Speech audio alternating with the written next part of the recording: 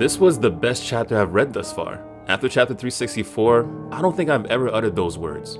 Almost 5 months have gone by since the end of volume 41, and it's safe to say the results here in the beginning of volume 42 with chapter 376 are pleasing.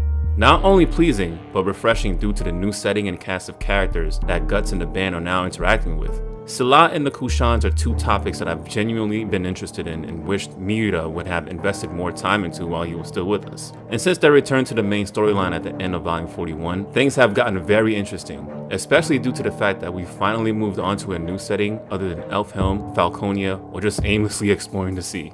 The Kushan lands are calling, so let's dive in and analyze what we got on April 26th. Load it up.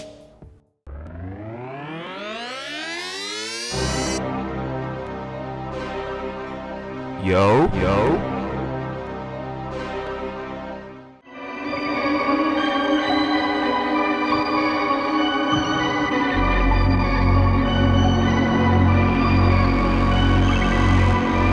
From the beginning of the chapter, things are in a very interesting state as we come upon Guts' ethereal form standing in the middle of a strong current of Odd. As he stands there confused, being blasted by waves, he notices something swiftly approaching him from behind, and the entity is revealed shortly to be Shirkei.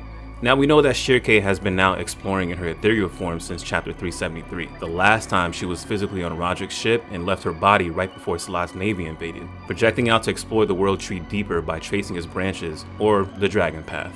Now we finally see her active again in this realm and interacting with Guts' ethereal form, acting as a source of reassurance to Guts by grabbing his hand, seemingly pulling him away or grasping his finger while being whisked away from their current position. Presumably back to her body, but we transition back to the physical world where the same hand that Shirkei was pulling on is cuffed and chained to a wall, revealing that Guts' experience with Shirkei has been a dreaming instance while imprisoned in a Kushan cell, which he then wakes from wondering what that was that he just experienced.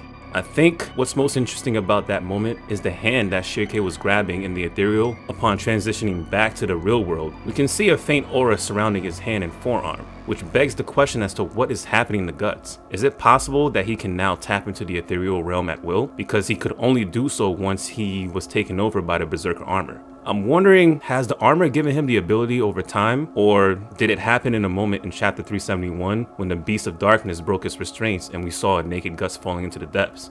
Maybe similar to the Dragon Slayer that now has the ability to affect the undead over time, Guts, who's come into contact with ethereal beings like Slann, Skull Knight, and Femto on multiple occasions, has tapped into the ability to move between both realms unknowingly, and due to residual contact with the Godhand members and apostles. I guess we'll soon find out as the story progresses. Immediately after Guts wakes up in his cell, the scene transitions to Rickert calling on and questioning Salat for imprisoning Guts in a dungeon. In that instance, we get a beautiful overview of the Kushan coastal city landscape with dome-like buildings mirroring traditional Islamic and Indian architecture.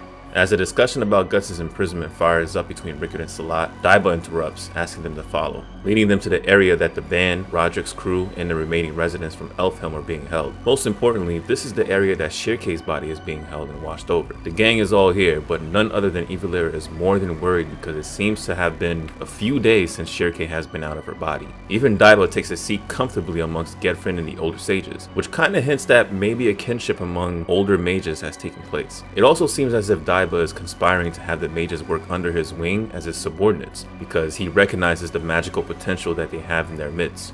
Roderick takes notice of Salat and tries to apologize as it seems they were not meant to be there, because he says they were being led to the palace. Salat interrupts him to declare peace due to how they first encountered one another, and going on to reveal that he was given word on what happened to them on Elfhelm. Then makes it known that they understand their pain of being displaced from their home, which is in reference to how Bakiraka were displaced after Ganishka's empire was dismantled by Griffith and the new band of the Falcon.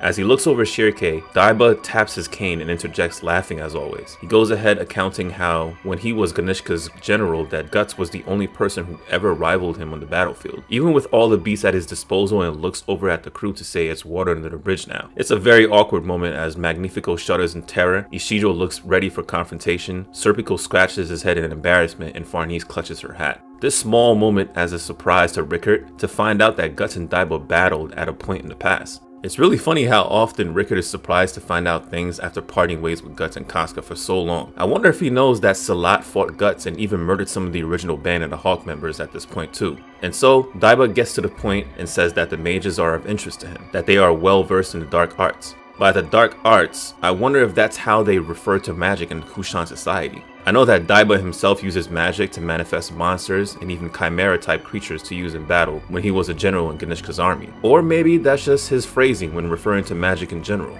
Anywho, he asks Salat if he would allow them to be taken under his wing, and Salat says for him to do as he likes. The concern is very evident in all the mages and witches' faces as they wonder what will happen to them going forward. As Salat, Rickert, and Daiba make their leave, only Roderick has the courage to take the opportunity to ask further what they meant by giving them over to Daiba. This is when Salat takes the time to explain to Roderick that now under Kushan occupancy means they will assimilate into the military, and Daiba urges him that he owes them more of an explanation given who they are. Salat reluctantly agrees and tells the main crew to come along. As they move on to another area of the building, Puck pokes fun at Ishijo since he's been extremely tense since Isma disappeared, but in the middle of their dialogue, Rickert interrupts to get Puck's attention, mentioning that he's glad to see him again, that they have not seen each other since in Goto's cave, but Puck stares back in silent confusion. Ishijo is surprised that someone else knows Puck and apologizes to Rickert for Puck's behavior and asks if he really does not remember Rickert. While he has their attention, Rickert takes the time to ask Casca's whereabouts, and before he starts to ask further about Guts' condition, he sees the worry in Ishijo's face and puts 2 and 2 together, deducing that Griffith must have had something to do with the state of them both. From this interaction, my only question is if Puck actually doesn't remember Rickert, or is he playing coy? Because we know he has the ability to sense memories through people's energy. So he either doesn't want to give the bad news to Rickert, or maybe he's analyzing how he should move forward in interaction since he is now among the Kushan, given any time that they came upon Kushan, they were as enemies. Whether it was when they met Ishijo and the Kushan scouts attacked Guts, or when they were making their way out of Vitanis and were in conflict with Daiba. Immediately after this interaction, Salat makes it very clear what is happening, exclaiming to the crew that the Kushan are gathering recruits and arms to go to war with Falconia.